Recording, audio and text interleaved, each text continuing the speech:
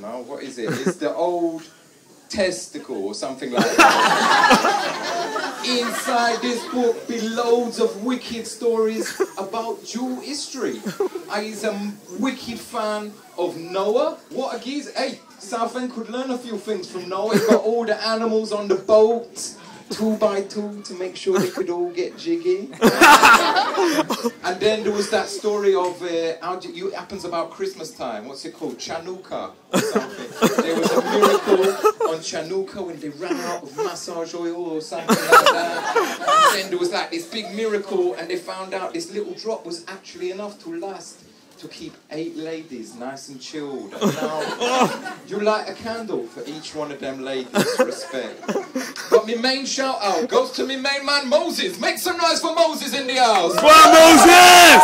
We got the Moses. What a geezer. He had to travel for years through the desert. For much of that, if I understood correctly, he had to suffer the discomfort of a burning bush. Oh! It's probably from all the sand or something like that. Something I think Majuli can relate to anyway. But that wasn't the worst of it. He then got sent to the top of the massive mountain to receive the law. And apparently, when he got it, it was so complicated, he had to drop 2 tablets just to try and get his head round it. Respect. But now he's here to learn a little bit more about what it is to be part of the Jew crew. Aight? Respect. So, without further ado. That's my little joke there. It's time to big up the main man of the minute, innit? So make some noise for the main geezer of the hour. We're gonna ask him a few questions up here. Make some noise for Jordan in the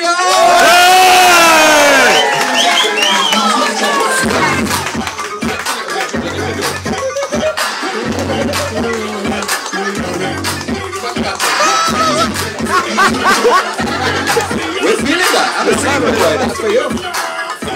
Make some noise for Jordan in the house.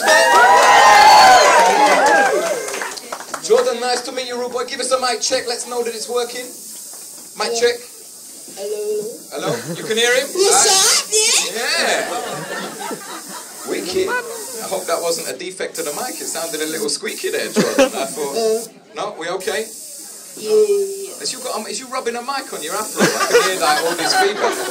Okay, so Jordan, let me start by wishing you Mazel Matov. Mazel Matov. Respect. Check it. What is anything I can do to stop that? No? Is that chasing me? I think the tide's coming back in and we can hear it on the mic. Jordan, give me the breakdown. What is or why is a bar mitzvah important? Because it's when a Jewish boy turns into a man in the eyes of the Jewish law.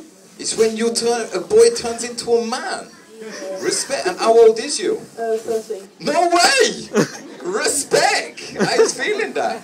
I was well impressed because I was a little bit older than 13 when me first became a man. And I was pretty sure I didn't invite this many people to watch. Oh shit! Oh my gosh! Respect. Oh my gosh! That is well impressive. That is well impressive. It is. So, now that you is a man, geezer, can you explain to me the clean parts? What actually happens on the main day? It was like yesterday or something? What happened yesterday? Well, I read from the Torah. What is the Torah? It's the 5 books of Moses. You had to read 5 books. I ain't read that in my whole life. Even the Harry Potters me gave up on. Like 7 of them or something. 5 books. No, so how long did people have to stick around and listen to that for? Well, I had a selected portion which was only about an A4 page long or something like that. Oh, okay. So it's like the highlights. It's like reading the back of it or whatever. We all do that to cheat a little bit. And what is you actually reading? What is it? Hebrew. Hebrew. That's like the Jew language, isn't it? Yeah. And does you know Hebrew from a young age? Was you taught it or did you have to learn it? What's the process?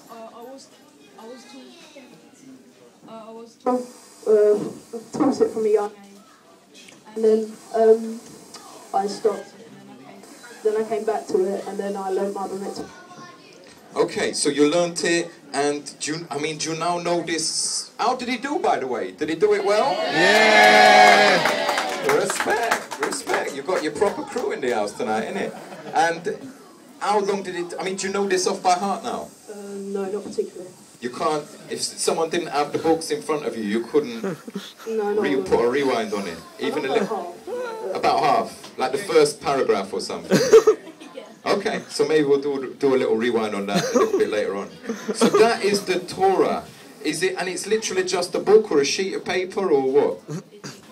It's a scroll. It's a scroll. Actually, I think I have seen them things. You actually have to sort of roll it up, innit? Yeah. Oh my god. That is so wicked, because there ain't many religious texts that you actually can sign up with, innit? Oh! And Oh wow! trust me, I have tried. I have had to go with quite a few.